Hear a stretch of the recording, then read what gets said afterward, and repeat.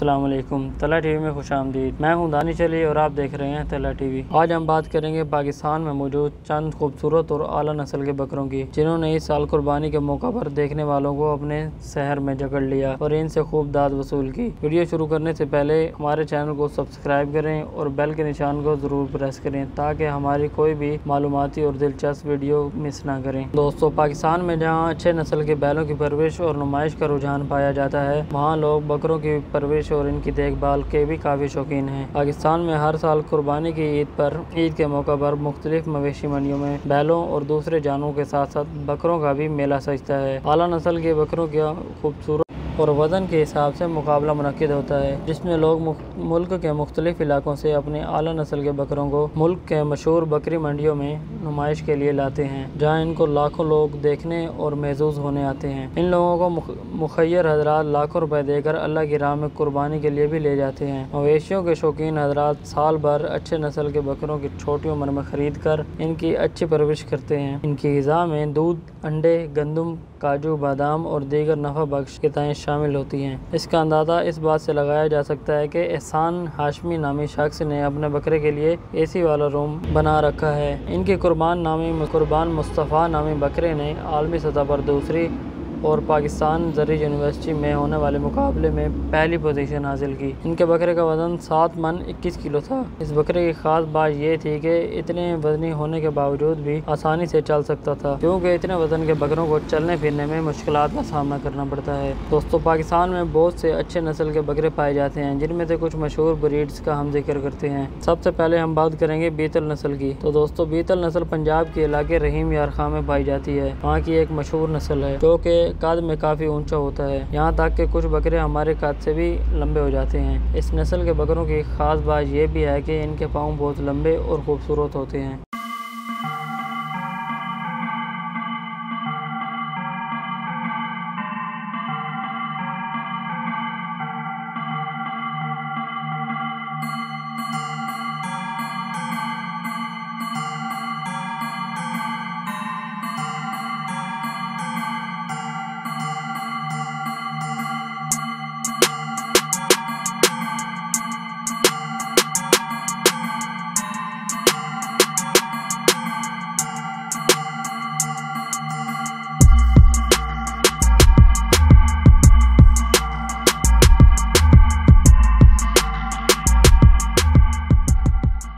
Next हम बात करेंगे राजनपुरी ब्रीड की। ये नस्ल ज़्यादातर पंजाब के इलाके राजनपुर में ही पाई जाती है। इस नस्ल के बकरे भी ज़्यादा लंबे और वजनी होते हैं। इनके चमड़े गुलाबी और ज़्यादातर इनके सींग नहीं होते।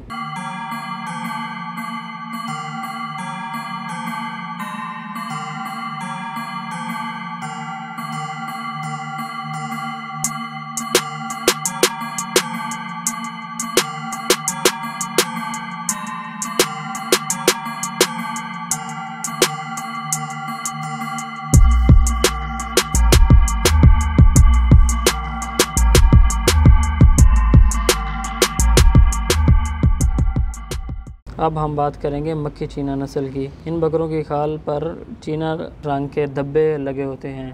दोस्तों, मक्खी चीना नस्ल के बकरे बहुत ही दिलकश और रंगीन होते हैं। इन बकरों में 2 किस्म के रंग मिक्स होते हैं। इस नस्ल के बकरों की खास बात यह है कि ये बहुत जल्द वजन गेन कर जाते हैं।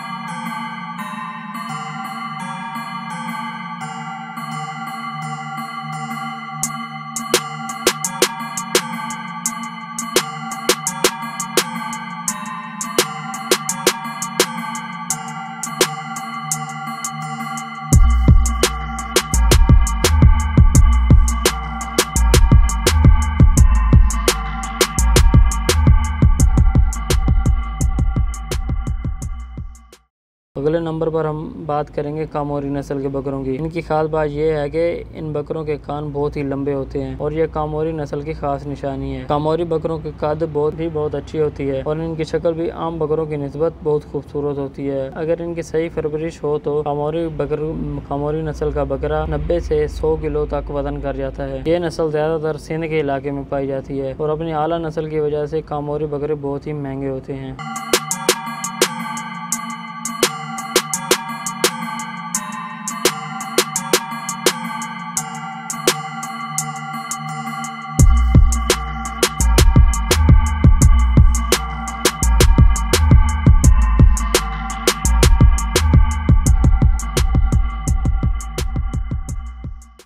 दोस्तों, पाकिस्तान में चंद मशहूर गोट फार्म्स के अलावा हज़ारों की तादाद में छोटे और दरमियानी तबके के गोट फार्म पाए जाते हैं, जहां इन आला नस्ल के मवेशियों की देखभाल और परवरिश का काम अमल में लाया जाता है और ये हर साल ईद कुर्बान के मौके पर लाखों रुपए कमाते हैं। कुछ फार्मर्स ऐसे भी हैं जो इन बकरों से करोड़ों रुपए भी कमाते हैं। इन फार्मर्स से कुछ बकरे ऐसे भी तैयार किए जाते हैं जिन्हें आलमी मुकाबलों में ले जाया जाता है और दुनिया भर के शायकीन से खूब दाद वसूल की जाती है और कई बार तो मुकाबला भी अपने नाम कर जाते हैं। दोस्तों, मवेशियों में बढ़ती हुई दिलचस्पी के साथ साथ फार्मर्स ने अपने फार्म्स को साइंसी तर्ज पर तब्दील करना शुरू कर दिया है। जहां इन बकरों की ब्रीडिंग, क्रॉसिंग, सेहत और ग़िज़ा का जायजा लिया जाता है और इनकी अफजाइश भी साइंसी तरीकों से खूब इस्तेमाल किया जाता है, जिससे कम वक्त में इन बकरों के अच्छा खासा वजन भी हो जाता है और ऐसे फार्मर्स के मवेशियों की तादाद भी जदीद साइंसी तरीकों की वजह से आम फार्मर्स से ज़्यादा होती है। तो दोस्तों, इस वीडियो में हमने बात की पाकिस्तान में मौजूद चंद आला नस्ल के बकरों की, इनकी